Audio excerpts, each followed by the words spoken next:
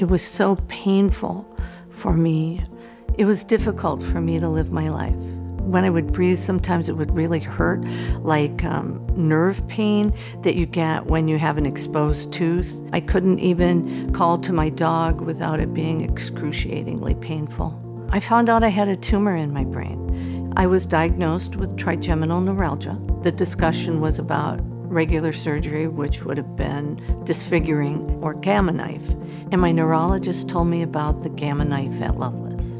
The gamma knife delivers a very precise beam of gamma rays, which is a form of radiation, right where it's needed. It spares other areas of your brain from being damaged. The gamma knife at Lovelace is the only one in this region, and I'm so fortunate that it was here.